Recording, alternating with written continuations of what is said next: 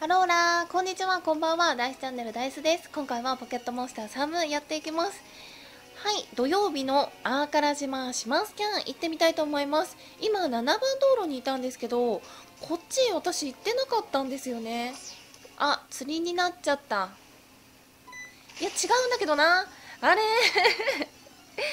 7番道路からその海沿いに入るところでラプラスとかに乗ってね、ライドで行けそうだったんですけど、そっち行ったことなかったんで、今ね行こうと思ったらコイキングが出てきちゃいました。とりあえずね、この先行ってみてからにしようかなと思います。あ、逆サイド来れるけど降り口が違うってことは入るとこが違うんですね。ちょっと回ってみよう。あ、こちらのビーチにも来れるんだ。お、ここ行けない。あ、不思議な生き物も発見。まだね回ったことがないところって気になっちゃうんですよね。これ崩れないやつだった。ここからかな。あ、なんかこっちにも行ける。何があるの？お、アイテム、ゴールドスプレーこんなところにもアイテムがあるんですね。ではちょっと海にね行ってみましょう。ポケモンライド、トレーナーさんも結構いるんですね。あとは釣り場があったりもしてます。で、さっきのところ気になるので、さっきのところ行こう。なんかある。毒消し。はい、到着。あれ？おお、びっくりした。水着のお姉さんがいました。あ、技マシンがある。しかもなんかレアスポットですね、ここ。この技マシン何？電池波見つけました。ここに落ちてるんだ。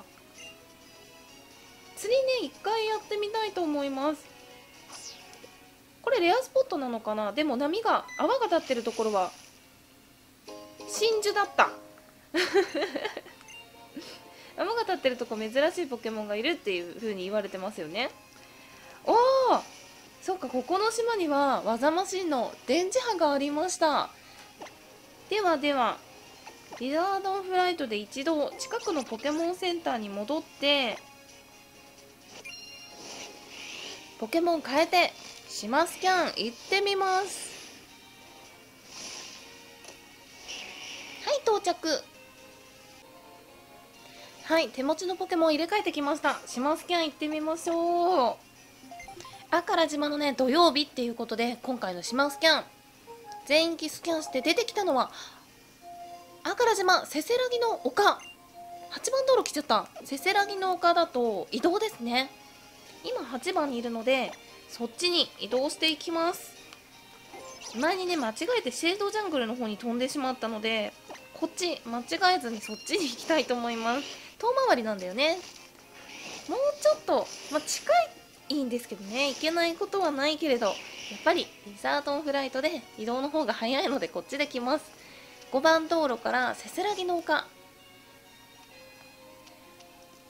これでもライド中に出てきてくれるのかな。ラプラスライドでスイム、これで行ってみよう。あ、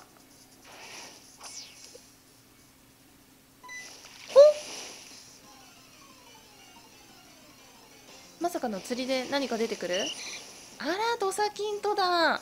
ここで出てくるのかな。でも草むらですよね、きっと。ドサキントはねそのまま逃げていこう。先頭のピカチュウを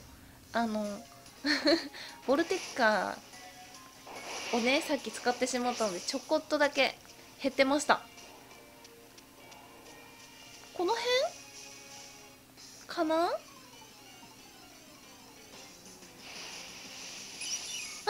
マリルかわいい。水タイプマリルピカチュウのままではちょっとあれなので、ちょっとネマッシュに変えよう。マシェードにねしたいなと思って、少しのお出かけとかシマスキャンの時とかにね今後ね入れていきたいと思います。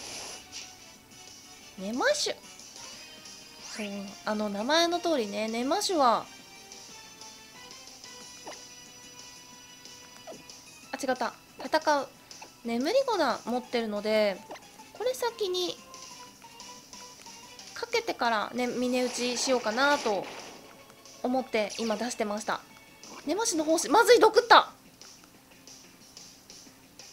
眠り粉うまく決まらない、まずい、特性忘れていた削っていってる。ちょっと寝てもらおう。もう一回寝るかな。転がる眠り粉うまく効かない、まずい。マリルに毒のダメージが入る。このままでは危なすぎる。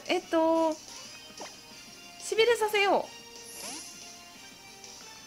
う。でもしびれさせても毒は毒のまま。アロマテラピー効くかな。炙り棒は持ってるんですよね。ちょっと危ないから。アロマセラピー、うまく決まらない。ひやー、これ待ってればモンスターボール投げられると思うんですけど、怖い。このねアベリボンが覚えてるアロマセラピーなんですが、味方全員状態以上でしたね。なんか使っても意味がなかった。しびれ粉は使っていこうかな。でもうまく決まらない。効果抜群。マリルが毒のダメージもうちょっと投げよう峰打ちでやっていく予定だったんですけどね、寝させようって思ったら毒にさせてしまいました。これちょっと使い方が危ない今回に関しては危ない感じでしたが、一発きましたね。シモンスキャンでゲット。マリルよかった。でも毒だとね、前に毒の状態にさせてしまってとかね、炎の体でやけどを負わせてしまった子が捕まえたかったのにダメだったみたいな何回かあったので、今回はねゲットできてよかったです。危ない。マリルは一度手持ちに加えて近くのねポケモンセンターに戻って見てみたいと思います。ほい。シマスキャンでキャッチしたポケモンの気配なくなった。では行ってみましょう。まだね私ヒンバスに遭遇していなくって、できればねヒンバス釣りたいなと思っているんですが、なかなかね出てくれないですね。最後に1回だけチャレンジ。釣れない。レアスポットになってる方がやはり出やすいんですよね、きっと。釣れない。